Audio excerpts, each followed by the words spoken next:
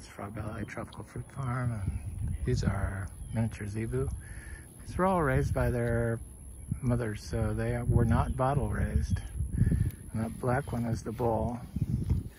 And this is a pregnant heifer on the left and the pregnant heifer on the right. And then our, not even a yearling heifer, our weanling heifer that he's touching on the left with the spots. Bogle Farms Uma, Bogle Farms Carnation, Bogle Farms Midnight 1910, and Bogle Farms Luna. That's Bogle Farms. Registered with the International Miniature Zebu Association. And they're very friendly. As you can see, our bull is he's like a dog. He's about 29, 30 inches tall, and he's the oldest one. And you can see he's just very, very sweet. And he's like that, and he doesn't even notice you while the cows or heifers are in heat.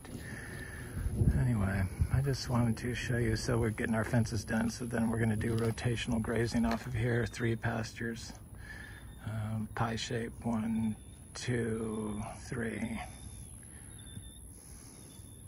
Right, Midnight? Hey guys.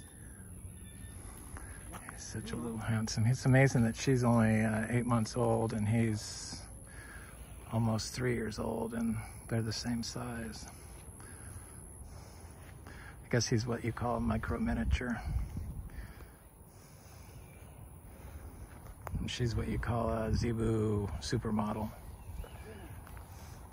And she's what you call a black, red, white. So 3 colors. She's 4 colors. He's 3 colors. She's a gray and red. She turns dark gray in the winter. Right, you guys? She's due in February. She's so beautiful. Hi, Luna.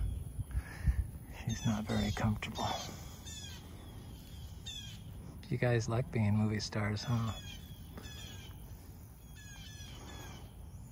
All right.